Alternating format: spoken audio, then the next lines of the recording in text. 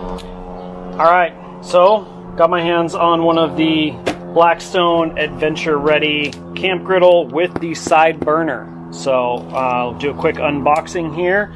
I have not seen these. I saw a real quick Instagram reel on them, and then, you know, of course, like any gear junkie, decided that I needed one. The guys and I are going camping tonight, so I'll get to try it out, but got to see what comes in the box first. So let's get this opened up here.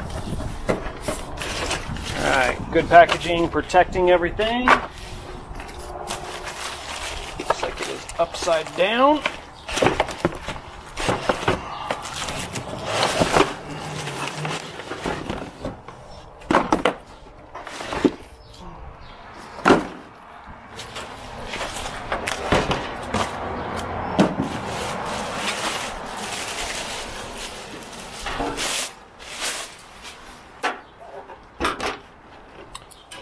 Alright.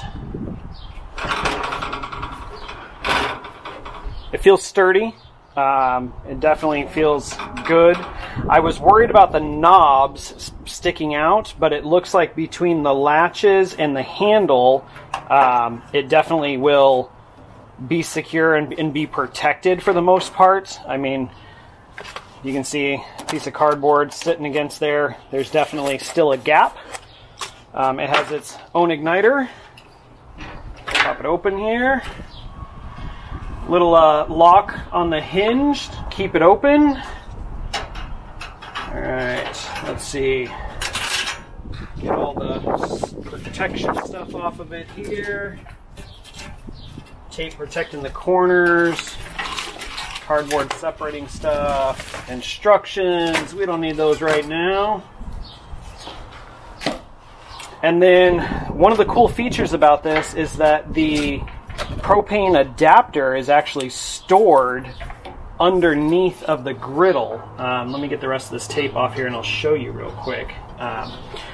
So this is a 14-inch griddle surface. It is not cast iron like their other models. This one is actually aluminum. So while I would recommend like seasoning it, you don't have to go through your typical seasoning steps like you do with cast iron. The grease trap runs out the back, and it has a little cup on the back. I'll show you in a minute. This one, maybe I will need the instructions.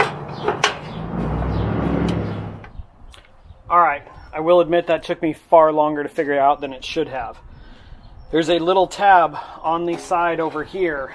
I don't know if you can see it. I'll get some close-up pictures. It is the griddle lock. That griddle lock is controlled by this little wing nut on the bottom. So you loosen it a couple of turns and then you push up. It actually like is spring loaded in there, and you push up on it and turn it and it will swivel to the side. Then this side comes up and it lifts out. So up, lifts out. It has these little feet that go into some slots on the side. So this is a single burner over here, single burner over here, and then stored down in the center here is your gas adapter and regulator. So you can pull this out of here before first use if you're going to be using like a propane adapter like I have for the big cans. Definitely remember to take this out of here so you're not burning anything down with the plastic left inside. So I will probably never have to take this down this part because I don't need this part for the little 1-pounders. So this will just stay in here just in case for whatever. I think it's supposed to clip in. It doesn't. I'm actually going to grab a pair of channel locks real quick and squeeze that. So I'm just going to squeeze this a little bit tighter so that it will actually snap in there. Yeah, see, it's loose and rattly. I don't necessarily like that, but like I said, I'm not going to have to deal with that, so not real concerned about that. All right, so talked about the grease trap on the back, flowing out the back side there. Aluminum construction. I'm going to put it back in. So you get your sides lined up there. Make sure that this piece is pointed in parallel front to back and not to the side. Line those pieces up, set it down in, and then push up on your wing nut down below, swivel it over into place, and then tighten it back down to secure it. That's all you need for that. Now, the lid will not close unless you lift up and undo the lock. Get that closed down, flip it around here. On the back side, you can see the grease cup here. In order to access it, you have to swivel this to the side, and then you can simply reach in and slide it out. I'm sure that they're going to make some foil inserts for these like they do the other ones. Those are pretty handy, but at least this is easy to access and clean. So slide that back in, push that down, keep it accessible. The bottom of it here, we do have some feet. There is a placard. These feet look to be adjustable, so if it's on an uneven surface, you can twist them and level it, which is very nice. The other models don't have anything like that. Your connection point for the gas is on the right side here. So there's the connection point for the gas. And just because we're going to be using it tonight, I am actually going to grab my propane tank right now and make sure that this lights. So give me just a moment. All right, first connection here.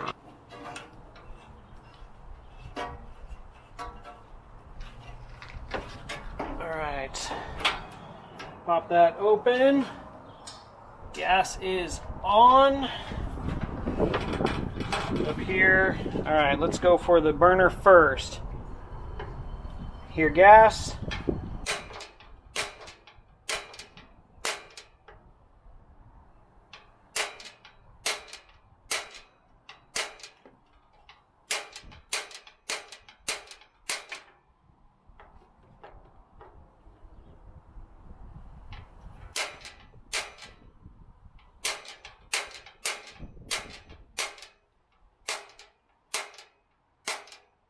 Actually don't see any spark out of the igniter here. Looks like it was bent back a little bit. Not seeing any spark under there either. Let's take a look at the bottom one here. Okay, so I'm getting spark here. I'm not getting spark on the burner side. Oh, I see a spark there. Okay.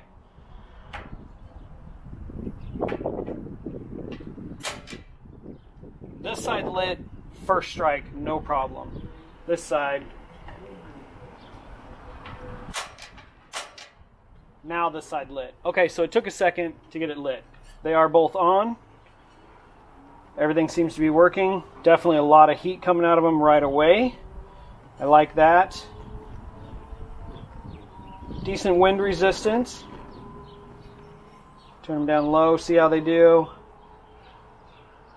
This one almost feels like it's off now. I think this one did actually go out. There, it re-sparked. Oh, down on low. It is low. I like that. Very, very low. Alright. Turn those off. Turn the gas off. And then next time you see this, it'll be in camp. Hopefully with some steaks on it. So this is available in this model here with a 14-inch griddle and a single burner. I already have one with a 17-inch griddle that I like, but it just seems like the griddle's kind of big for like single like overnighters, or if it's like just cooking for me, anything like that. I like the single burner if you want to like throw some veggies in like foil or whatever. I mean, I know there's options, but I like that. This is also available in a full 22-inch griddle where it's just the griddle top all the way across. I feel like most people that are into Blackstone probably already have a Blackstone like that. So let's get loaded up for camp and check in when we get out there. All right, got all set up in camp. Got some burgers cooked up. Cooked them pretty well. The only complaint I have so far is the igniter was really hard to ignite with the griddle top on it. So you almost had to like pop the griddle top, get enough airflow for it to ignite. But I don't know, we'll try it again in the morning and see how it works. All right, the Blackstone Adventure Ready griddle with burner combo. I've gotten a chance to use it a couple of times now, and I have some thoughts. I think that for your average person that's going out on the weekend and enjoying, you know, cooking some breakfast, maybe grilling up a burger, steak, anything like that, and you're just looking to have something simple to throw in the vehicle, it's pretty lightweight. I've got the scale out, I'll weigh it in a minute. I think it's definitely a great option, especially for the price point. I want to say they're like right in the ballpark of like 150 plus or minus, whatever. Couple of things that I don't necessarily like about it. First of all, the grease trap on the back, the grease can, whatever you want to call it. So it's on the back right here. As you can see, the griddle spout comes out right here and it drops into nothing. So you actually have to slide it to the side and pull the can out before it can catch it. I did not pay attention to this. I'm sure it was in the instructions that I failed to read, and thus I dumped grease all over my table. So keep that in mind. I have not been able to locate any foil packs for these, so I've just been taking a piece of tin foil and wrapping it up and kind of making a little cup in there. Works great. So there's that. Item number 2. When you open it, there is a lock in the corner over here. This lock sits at such an angle that it will not close, but everything else is kind of flimsy, right? So twice now I've tried to close that forgetting about the lock. You have to pop it to get it open. The burner down under, I have not been able to get to light without taking the griddle out.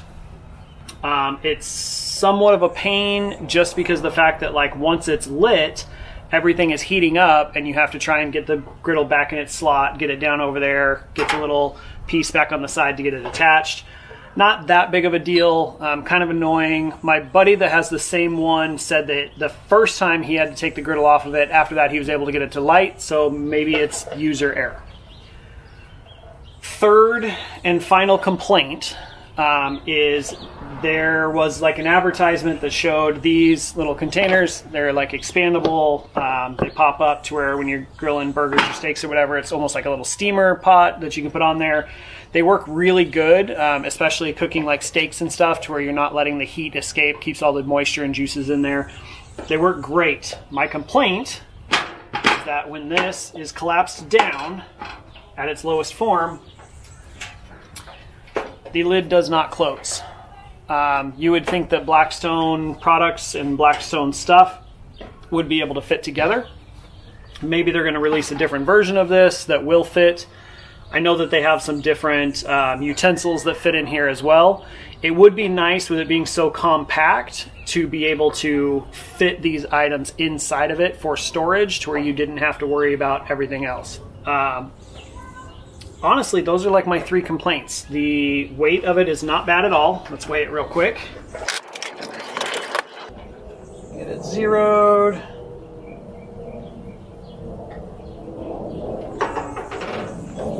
You guys can't see the scale, but 23.5 pounds.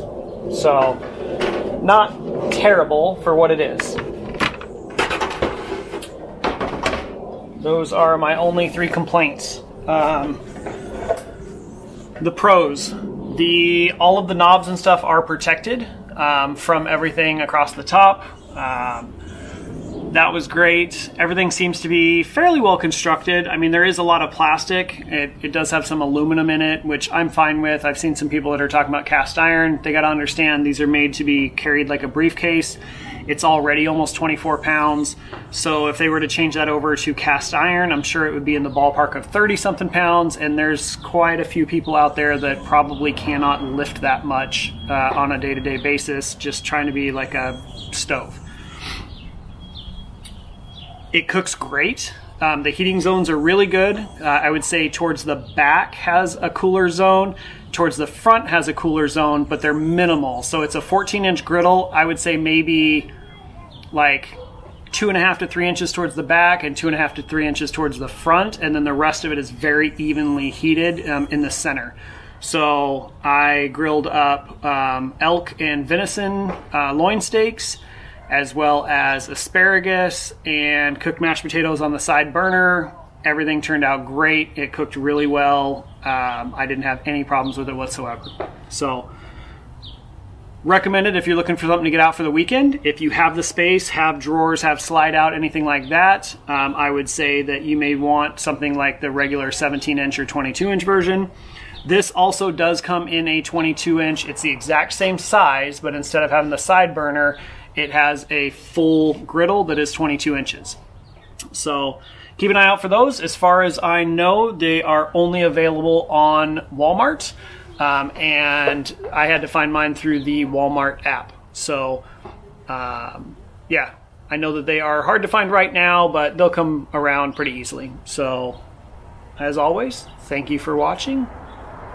Look forward to the next one. And don't forget to like and subscribe, please. We are creeping towards our goal of 1,000 subscribers, and I would appreciate anyone and everyone that can help reach that goal. Any shares are always appreciated. So thank you guys very much. Have a great day.